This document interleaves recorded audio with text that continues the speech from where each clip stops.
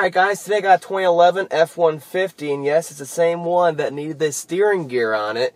It also has a few other issues with the brake booster, the brake vacuum pump, stuff like that. And it also has the drive shaft slip bump feel to it, but it has the one-piece drive shaft. There's a TSB out for the lube and the splines of the two-piecer, and that works perfect, no problems. But this is a one-piece. What do we do? Well, the problem is, it's still the same thing. It slides into the transfer case, and the same thing. The actual slides on there, the grooves where it splines onto it, they start binding up. So as you load and unload the rear suspension and all that under load, the drive shaft has to go in and out, depending on the height of the rear suspension. Well, if it can't do that, it'll do it by force, but it'll do it with a bang. And it's not going to be that hard of a bang, it's more like a bump, like the back end's going over bumps that aren't there, or like another shift or something like that, a harsh shift or a harsh downshift. Now this will happen going, taking off from a stop, and it'll happen coming to a stop. Now the 6R80s and the Explorers and the F150s had the same problem with a reflash, and they had the bump coming to the stop, but the transmission never had the problem taking off with a second bump. That's how you know it's the drive shaft. So what do? Well, the 2011's Raptors had this problem, and they had a recall. They had a TSB, and then they had a recall finally, and they said the nickel plating on the inside of that tube on there where it splines, and it allows it to be like slippery, and it'll go back and forth without wearing. They said it was not put on right, or not enough, or whatever reason, and they recalled them. Great, they fixed the Raptors. What about you guys that have the 2011 F-150s, one-piece drive shafts? You kind of got shafted, right?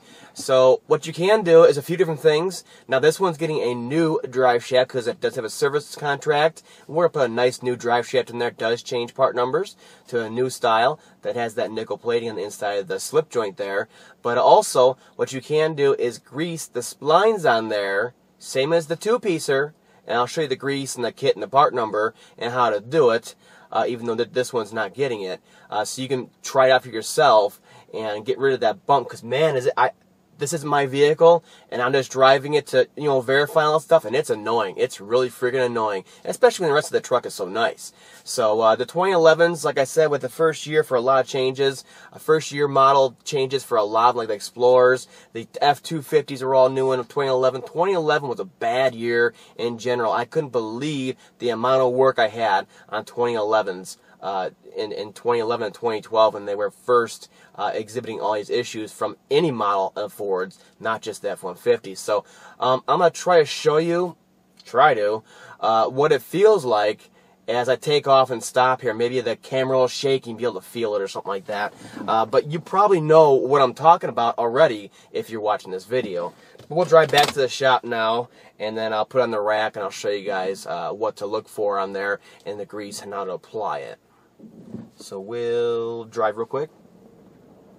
And it feels like the back end is loose or something like that. And you start moving, but the back end slipped and it moved back. And it feels like it's coming from the underside or the rear. I mean, it shakes the truck pretty good. Like I said, if you're watching this, you probably already know what the heck I'm talking about. And you just want to skip ahead to the fix, right? And this is what I mean by a one-piece drive shaft. It goes all the way up to the transfer case without an extra joint in there.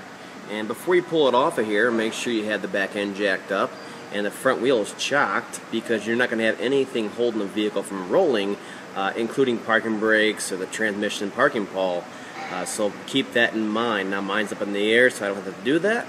And the other thing you need to do before you take it off of here, if you're just going to lube it, is actually mark the drive shaft to the pinion flange, so you can mate it back up in the exact same spot and prevent stack up of corrosion on there. And that'll prevent any kind of driveline vibrations going back in. Now, in order to take this off of here, all you need is a 12-point socket. That's 12mm, and an extension so you can get past the tubing on here, and you'll be able to get a straight-on shot. Make sure your transmission is in neutral so you keep spinning it around and you get access to it. Alright, once you get the bolts out of there, the drive shaft's going to be stuck to the pinion flange. So what you need to do is take a hammer, I use a 3-pound sledge, and hit right here on it to break it free of the pinion flange. Don't hit it right here, hit it directly on the part that's actually stuck to the flange. And you should usually keep a bolt in there loose. I personally just hold it while I hit it with the other hand. And then it'll just simply slide out of there just like that. Now in the old one you can see it's dry inside of there, and they just relied on the coating inside of there to actually make it lubricated enough to slide back and forth. Whereas the new one, even though it is new and coated, they still have grease in there applied. And you can see the difference already being dry. Of course it's going to stick. Now when you're bolting it back in, just slide it into the actual transfer case up there, and then you can go over here and you can start lining up all the bolt holes on here. Make sure you match your mark up on there, and then start putting all these bolts in by hand so we don't cross thread anything. And then most years the torque spec on these is 76 foot-pounds on them, but each year is different. Here's the shaft repair kit for the 2-piece drive shafts, and that includes a clamp to pull the boot back on them, but the grease packet and the grease is still the same. They started with blue grease, and they went to a green grease, which you might have saw in the new drive shaft that I just showed you, and then they went to this white grease as a final grease they're using. Either way, it's Teflon based grease to try to get that drive shaft from binding in there and sticking. So this will apply the right amount of grease inside of that tube and just jam it in there just the way you saw it on the new drive shaft, and then you work it back and forth in the transfer case a little bit. Alright, got everything torqued down, back together, and we're going to go for a little test drive here and see if it still does it. Let me get to a stop. Take off. Oh yeah, real nice. Not feeling nothing no more, not even a hint of it.